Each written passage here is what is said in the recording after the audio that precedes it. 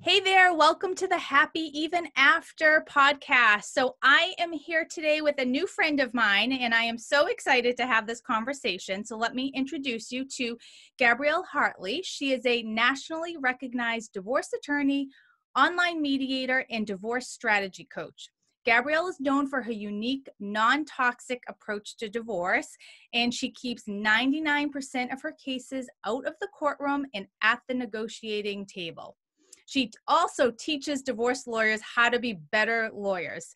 Gabrielle and her work have been featured in People magazine, the New York Post, the New York Times, and the Yoga Journal, just to name a few. And she authored the book Better Apart, which was endorsed by Gwyneth Paltrow, which was so cool. And we know when Gwyneth was going through her own divorce, she sort of revitalized the term consciously uncoupling. So she supports the book. So welcome today. Oh, thank you so much. I'm so excited to be here with you. So I am really excited to talk about this and talk about this to another professional who works in this space and really has a handle and a perspective on how do we help people get through the other side and not just drive up cost and drive towards litigation.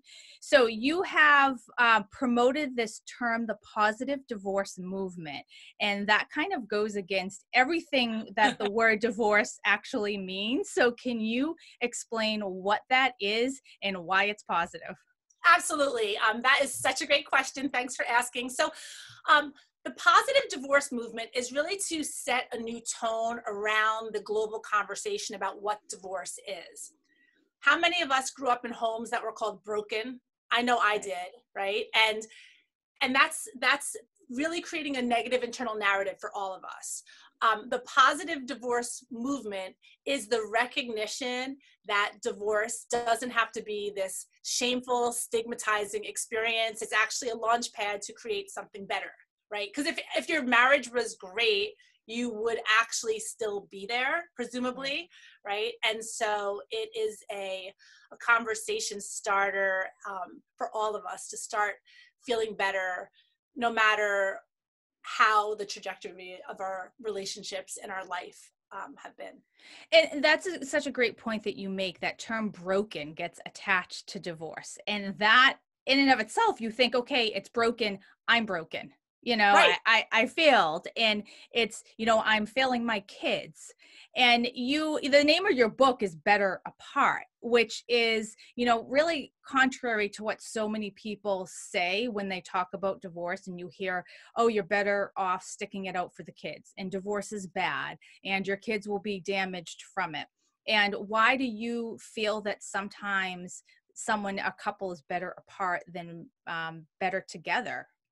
Yeah, so some people can be better together, and I'm definitely not like a divorce advocate, but when divorce Right. has to happen, to your point about like feeling like, oh, am I creating a broken environment for your kids? Like I I am not divorced, but I grew up with divorced parents, and like my narrative is like, am I less than because my friends' parents are married? Like I carry that with me even now with all the incredible amount of work that I've done throughout my life, my career, my writing, my speaking, and speaking to like hundreds, if not thousands, of other people who have traveled through this path forward.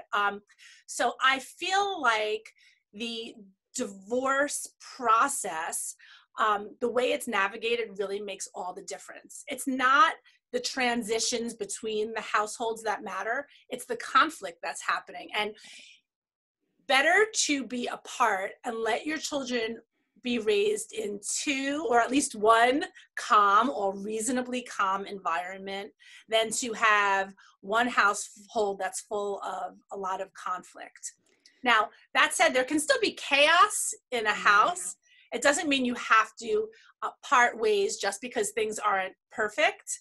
But, if you're rising to a level where it's getting to be bad for everybody, it might be time to say goodbye. And you talk about this percentage that that you can help 99% of couples mediate and get through their divorce in a different way.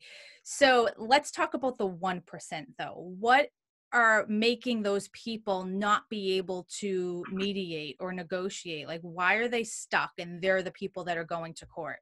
Yeah. So that 1% is the percent that gets all the media attention, right? Like everything about like slay the narcissist, like all the sort of negative stuff, because those people really do need help, right? If you're dealing with a terrorist on the other side, and I don't mean someone who's bombing your house, literally, I mean someone who blows up every agreement that you make, you may not be able to settle. You also may not be able to settle if, you know, that 1%, your spouse hires somebody who has convinced your weaker spouse, right, that they need to go to court and fight about everything. So you could have a terrorist ex, you could have a terrorist ex-lawyer, you could have a combination of the two. You may also have someone who has very bad executive function. So you need to at least bring them to the table by starting a case. Just because things start in litigation does not mean they have to end there. It's a very, very small number of cases that actually go all the way to trial. And when you think about the numbers of people that there are, the numbers of people that file divorce and how few divorce judges are there, it makes sense. Like for a year and a half when I was clerking in New York City for Judge Jeffrey Sunshine, for about a year, he and I were the only judge and court attorney resolving all the cases that were coming through the entire borough. So when you think about that, just one person cannot possibly hear all the conflict. So if you're in the middle of a divorce, and for your listeners, and if you're feeling like, oh my gosh, we're in litigation, there's always a way out. Always, always, always. Well, always with an asterisk, unless you have a total terrorist on the other side, in which case the court system is there for you. But even during the global pandemic, you know, you can still either find a collaborative lawyer who can work online with you, or hire an online mediator. I work with people all over the country. Renee probably does this. You probably do the same. And, you know, you can find your path. So I know that was like a long-winded answer to your question. And I think that so often when we go to court, because I'm a litigator, I'm a mediator in my heart, but I'm a litigator by trade. And often the people who are taking it to court are never going to be satisfied too. And there's a judge in Connecticut where I practice who has a piece of paper and he holds it up before every trial and says, this is your full story. And then he folds it in half and says, this is what your lawyers know about your story. Then he folds it again and says, this is what your lawyer is going to try to present to us. And then he folds it to this tiny little square and says, this is what I'm actually going to hear and the information I'm going to use to make a decision. That is so, I love that. Yeah, because you're never going to be able to fully tell your story in the way that you think that it needs to be heard. And judges have biases, and they're picking things out and they're looking at this not from an emotional perspective, but really as like a business transaction. So people are never satisfied. And there's so much power in mediating because you get to make the decisions, right? Absolutely. And there's a piece that I put out maybe a year ago on Thrive Global called Beware the Stranger in Black Robes. And it's like all the reasons the judge who I clerk for used to say, you don't want this stranger in black robes deciding your life. And, you know, nothing could be truer. They only hear a tiny little bit. What you think matters often does not have any relevancy in the eyes of the law. And even if it does, it may be downplayed significantly. Things get twisted and turned, as Renee, you're more than well aware. So what is the better apart method? What can someone take from that book that you wrote and what you're out there advocating for? And it's really a mission for you because you've lived it personally, and the work that you're doing is really to help people. That's right. And that's why I have this Better Apart blog where we can talk about wellness and co-parenting and finances, all ways to get you through your process, even if you wind up litigating. So the Better Apart, the radically, and you can see the book over here, the radically positive way to separate is it's a path forward for you, regardless of how contentious your divorce may become. It's a path that you can take yourself through patience, respect, peace, clarity, and acceptance or forgiveness. And it gives you exercises through mindfulness, meditation, writing exercises that help you sort of reframe and recalibrate the way you look at your life, the way you interact with yourself, and then the impact that you can actually have on your spouse. So I've taken sort of the whole mediation and divorce strategy a step further. Elena Brower, who is a world-renowned yoga guru and meditation expert, she's the one who provides the meditations and the yoga parts of the method. But just to briefly summarize the 5 steps. So patience is the ability to take a step back and make space for something different. Oh, I love that. And so you can respond rather than react. Respect is about learning how to reconnect with yourself, create boundaries about the people and circumstances that aren't serving you, shelving those that maybe you don't want to toss out the window, but put on hold while you're navigating forward. Clarity is about stepping away from the blame and becoming the best visionary that you can be for yourself, right? Like, what do you want? Stop thinking about what they want. Get to your why instead of focusing on the what, right? Peace is about starting to recognize the neutral instead of going negative and positive, catastrophizing and marginalizing. Where's the spot of equanimity? Right? And we can build forward from there. And then, of course, compassion or self-forgiveness is the unfortunate truth and recognition of,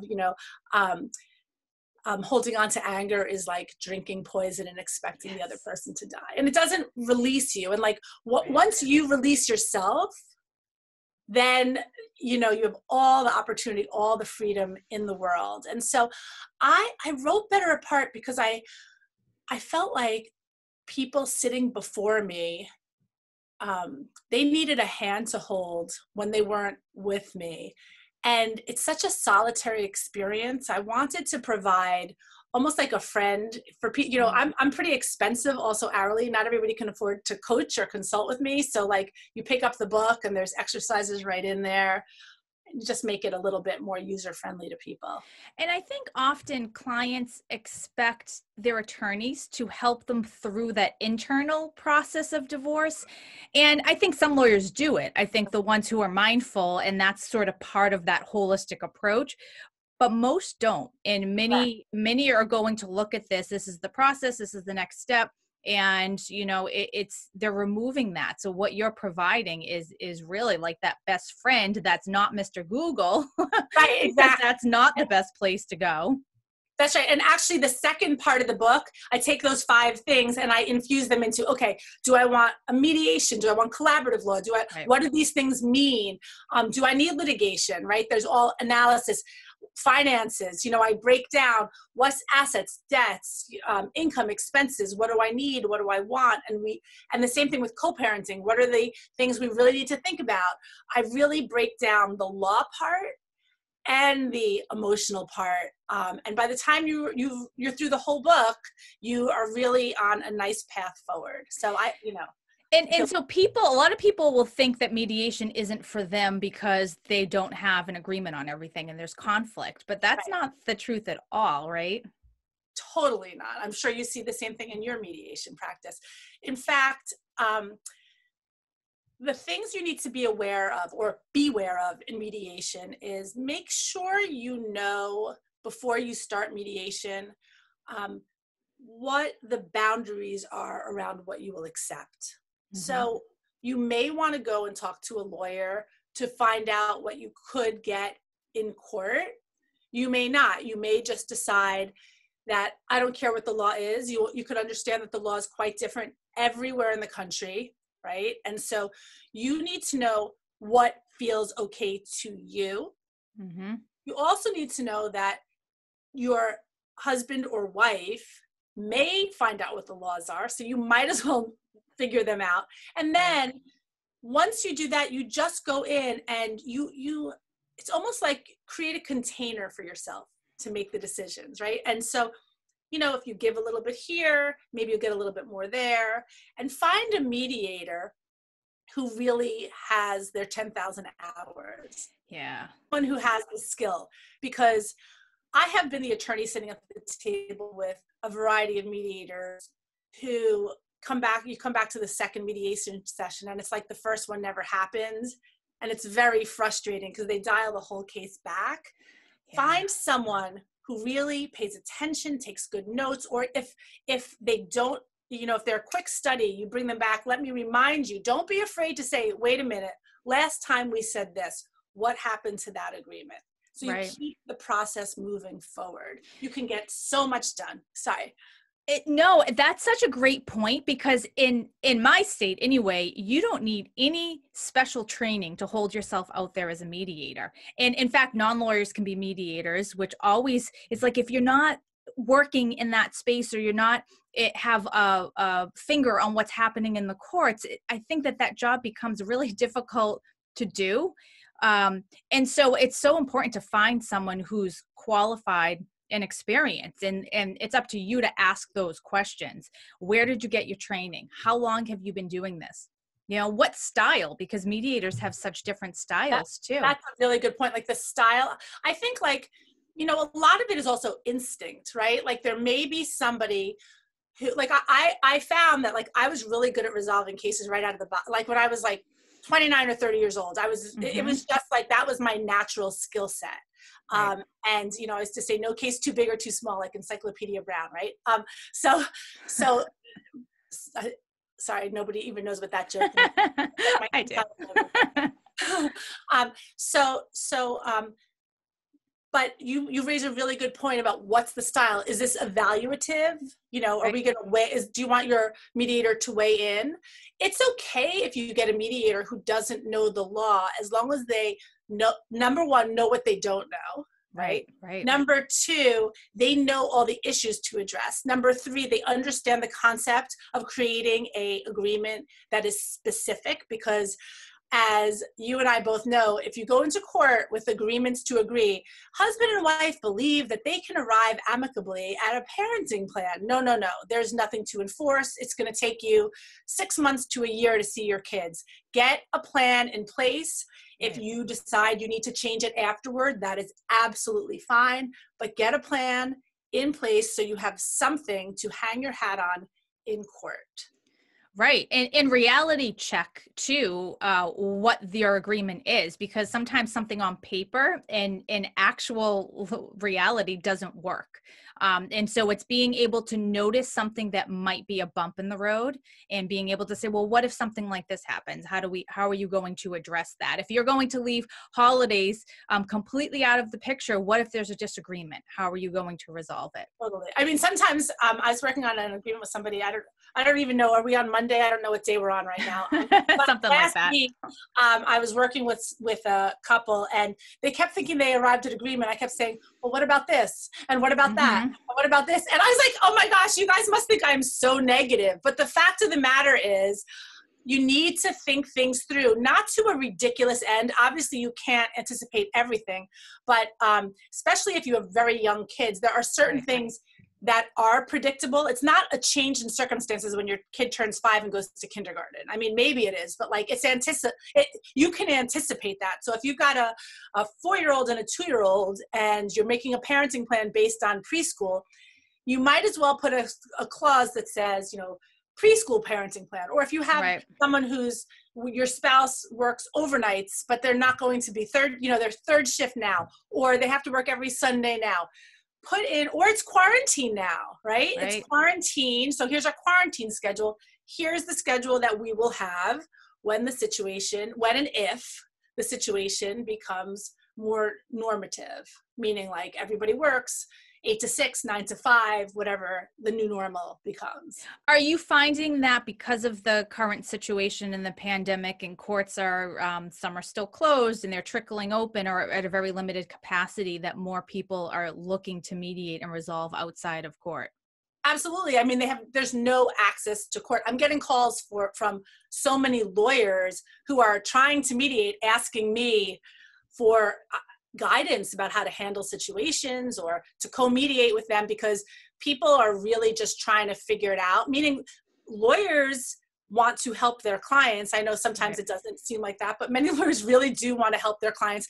And if they don't have the training or the background, or they're so used to making everything into a fight, that could be their default. You know, as you probably realize if you're getting divorced right now, I know Renee and I both know this, at every turn, there is potential to cause a fight. Like, so many things can blow up. As people are talking about things, to me, my brain automatically goes to, what if this? What if that? Right. Right. And so that's a really good point that you just made, that even if someone is in the middle of the divorce process and there are lawyers involved, you can still mediate, even though you didn't start that way, and you can do it with your lawyers. You can, the couple can go to a mediator on their own and then have their lawyers check everything and review it all. But that's an option too. And it's probably a really good one, knowing or not knowing when the courts are really going to be fully operational again and how long this is going to take. Totally. And you know, bringing your lawyers into the process, literally into the room, I would say that if you are someone who absolutely can't stand up for themselves, that's like, or when you really can't wrap your head around numbers at all, that might be appropriate.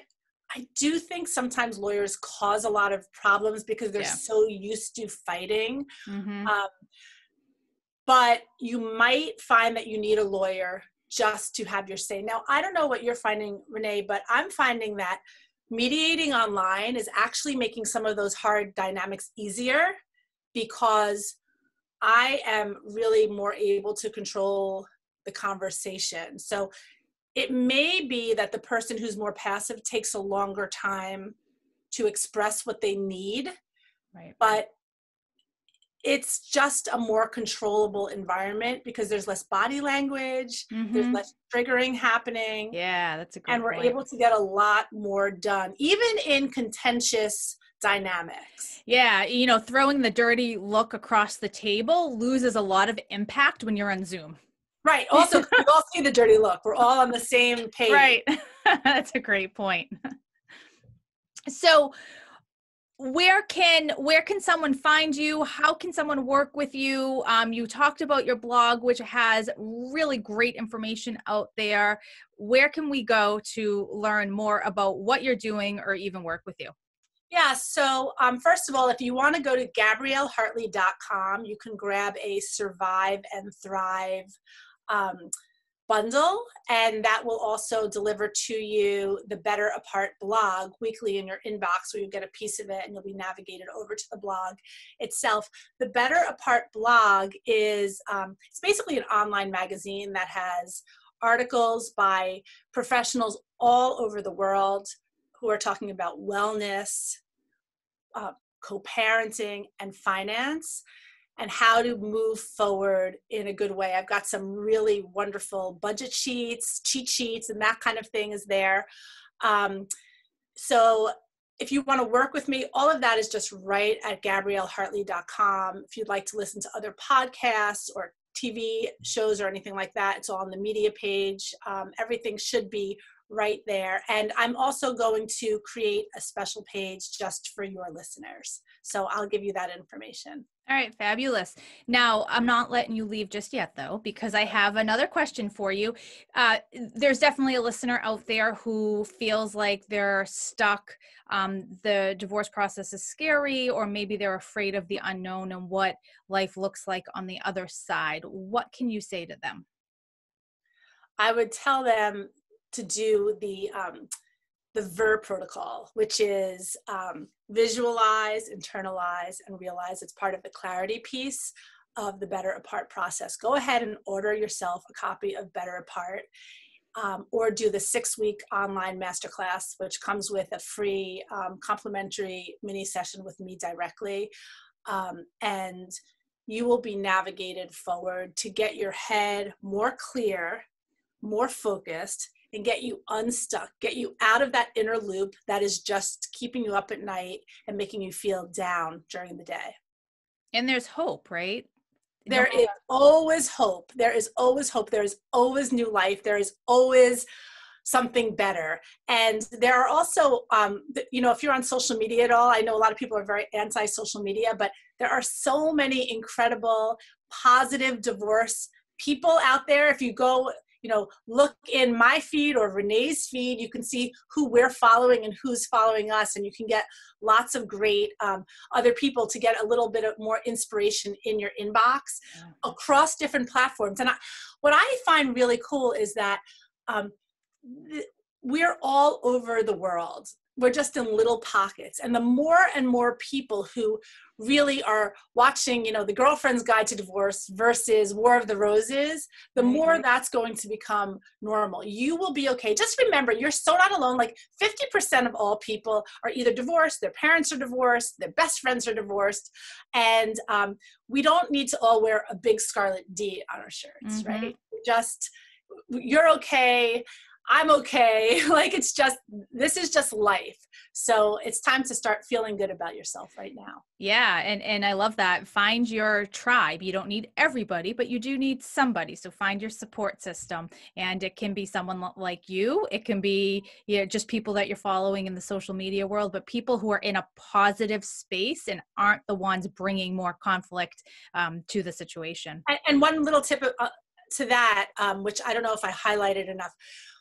When I was talking about shelving relationships that don't work for you, during this process, you're going to have people who you love, who you've been so close to your whole life. It could be your mother, it could be your best friend, it could be, your sister, whatever. They may just be more negatively oriented. They may not really be able to empathize with you. It doesn't mean you need to cut off your relationship with them. All it means is that you sort of take a break, put on pause the relationship, even tell them, I'm going through something really hard right now. I love you so much. I just need some time to sort things through. You don't need to make it about them. You don't need to have a whole big drama. Just say, when I come out on the other side, I hope that you'll still be there for me. If you need to really take a break, if you need to just dial back, you can do the same thing. Maybe don't talk to your best friend 5 times a day, limited to once a week. Right. So you just cut out a little bit there, but that's okay. Are you there, Gabrielle? You froze.